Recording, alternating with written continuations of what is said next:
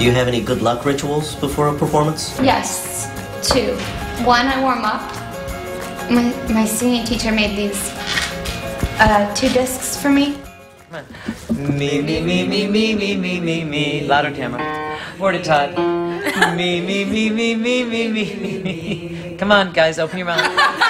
Drop your jaws. Me, me, me, me, me, me, me. You can't do it unless you guys all do it. Yeah, yeah, yeah, yeah, yeah, yeah, yeah, yeah, yeah, yeah, yeah. Katy as a performer has always been fearless. She believes that she can do it, and stepping up from theatres to arenas, though, took just bringing that whole matter of scale with her. So she really worked on her voice, took vocal lessons to strengthen the voice, because you're really going to have to be putting out for an hour and a half to 2 hours every night, about 5 times a week. Woo! Yeah. I want to do more falsetto stuff. Okay. What is my vocal range on the from the lowest to highest, do you think? Because Fireworks in E. Fireworks goes to an E flat. That's the highest one you do, full voice. Yeah, full voice, but... Yeah. But that's high. People tell me all the time, God, I tried to sing along with Fireworks, and it's really high. Yeah, it's not easy to sing. No. So, what is my range, you think? It's almost 3 octaves, which is great. You know, sometimes people exaggerate things and they'll say, oh, so-and-so had 8. That's impossible. 8? No one has that. Yeah. But I mean, What? they'll throw around those ridiculous terms, which are just totally ridiculous. What does I think- Mariah have? Well, that was the one I was going to say. She and Minnie Riperton, because they had that whistle register that went super high, so that gave them another octave. So I think But they how said much- Mariah had 4, I think. But Mariah can actually sing in that whistle. Yeah. Sing words. Some people can only hit Right. that whistle here and there, but she Right. can sing like a whole song. She is really an exception to the rule. That Oh, yeah. whistle and everything. That's what made her so special. Right. Drop your jaw.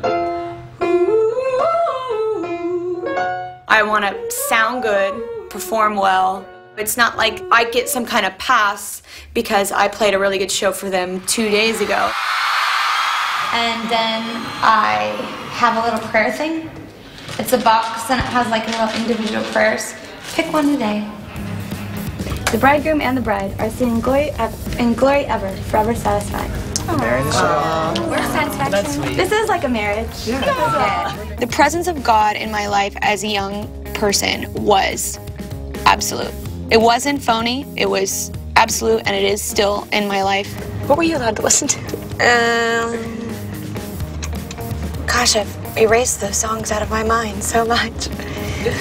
I will give you this. Whenever there's like some TLC or like NWA on, Salt and pepper. or Salt Pepper, you know all Every word. of the words. But that's only because I was deprived as a child. True. You were. I'm not so definitive in what I believe because I'm being influenced every single day, you know, by the different cultures I'm around. When I travel the world and I'm on tour and I see different people of different faiths and different ideas and thoughts and learn about their history and their culture, I think to myself, well, God, that really expands what I thought. So my thought on all of it is continually evolving, hopefully to a great place. Hopefully there'll never be a definitive place because I don't think life is definitive. It doesn't matter what other people say or do. What matters is how you choose to react and what you choose to believe about yourself. All right. Every time, literally, I go on stage, as I'm rising on that lift, I'm saying to myself, thank you, God, for this moment.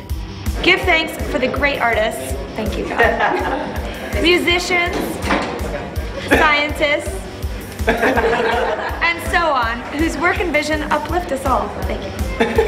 Whether expressing yourself or appreciating the expression of others, you are part of the magnificent circle of self-expression. And I think that like it'll only get better. I'll only continue to challenge myself more and more and more because that's what keeps me interested. And I know that's what keeps people interested, and I love watching an artist in their evolution.